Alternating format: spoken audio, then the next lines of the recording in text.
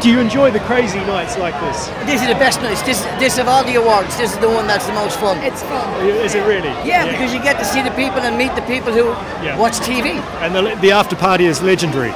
Yes, so I believe. I've only been here twice. Once I didn't get to the after party, and the second time I can't remember.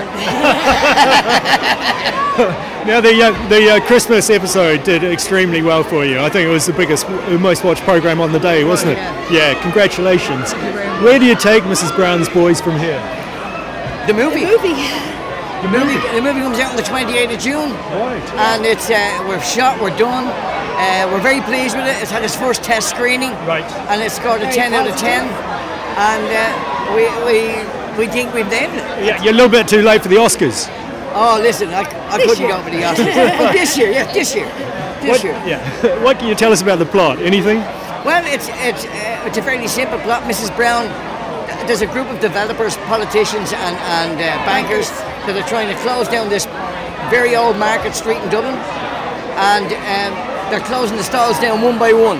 They're doing little tricks. And then they pick out a card and go, well, this one should be no problem. It's a widow. And they've just taken on Mrs. Brown. Right. And they've taken off a bit more than they could chew. Right. I can only imagine how that finishes up. It finishes up great.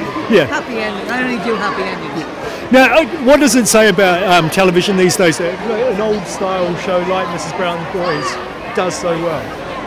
I think there's a constant in TV.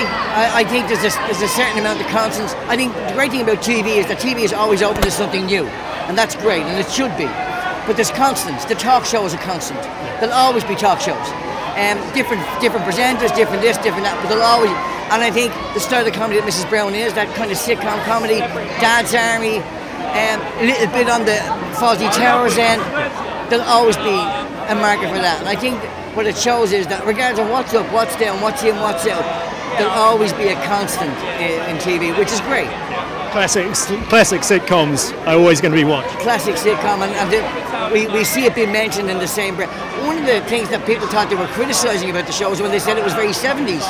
And I went, no, that's what we were trying to do.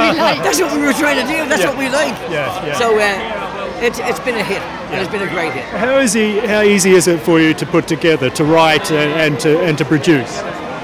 Breaks my balls. It's the hardest work I've ever done in my life. I'm not going to lie to you, it's so hard. When it gets to time to performing, that's so easy. The writing and the keeping together is hard. And you just think you're out of the woods and you have another episode, another episode. It's tough. But I love it. It's not as tough as delivering coal or digging roads or anything like that. And I know I'm very privileged to have the life I have. We get to play dress up for a living.